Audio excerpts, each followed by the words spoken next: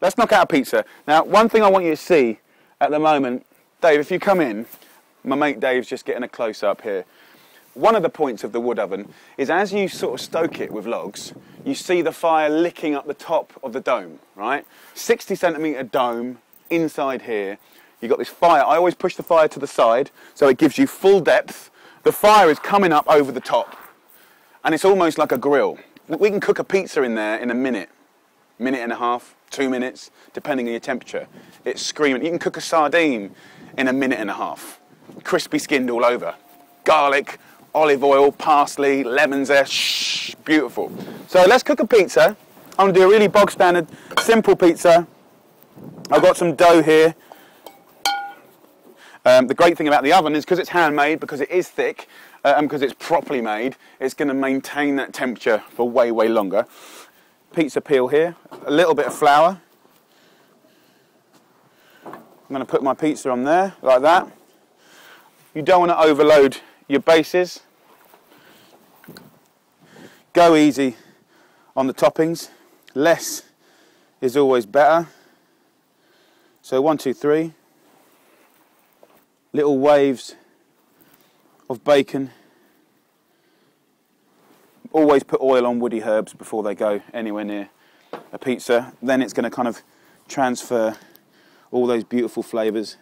Us humans have sort of lost the instinct and patience with controlling fire, okay? So, oh, just turn the button on, you know, just run and go, run and go, run and go. And of course, these come into their own in the holidays, kids' holidays, and the weekends. And it's about actually being patient sometimes, do you know what I mean? Yes, you can start it in the morning and have it where you want it at 1 o'clock if that's what you want. But really, you can't just do what you want when you want. It kind of commands that you... Is that the right temperature? It is. Okay, let's go. And I kind of like that. It's sort of making people a little bit more patient. The addiction continues. A little chilly, just to put a smile on my face. So there you go. I've got the fire at one side, right? I've got it floured underneath, and I'm going to go in and notice that action. So you don't want, if you just go, it's just going to fall all over the place. You'll have stuff stuck everywhere, and you'll get upset, and then you'll blame me. Flour it, dough.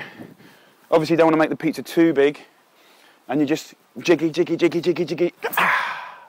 That's at about 450 at the moment. I could push that to 500. You know, 500, you're going to cook that in about a minute.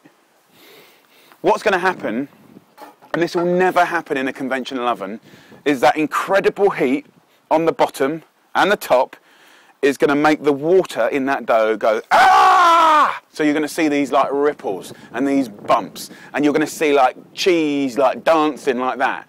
And like that, you can't rip that off in an electric oven. Keep an eye on the dough that faces the fire, right? Because it will catch.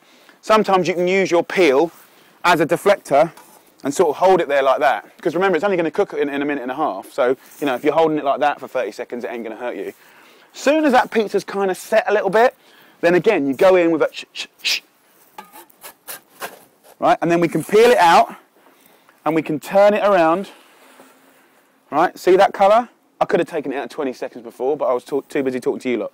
You want to take meats and fish and dough a little bit too far.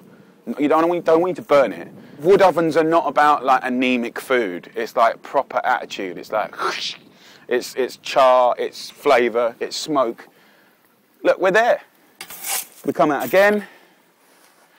Maybe 1/3 time, 3 turns. And like making your first pancake, that's my first pizza of the day. You know, in 10 minutes, the temperature will just have softened slightly, and it will just take a little bit longer to cook. Brilliant. You find your sweet spot. It's not just fire management, it's wood management. Don't just have massive bits of wood. You know, have some big bits. They'll burn for a long time. Then have some medium-sized bits. Look at that. In your own home. Nothing that arrives in a box will have that texture, will have that flavour. Look at that dancing cheese on there. Absolutely beautiful. Little salad, beautiful dinner.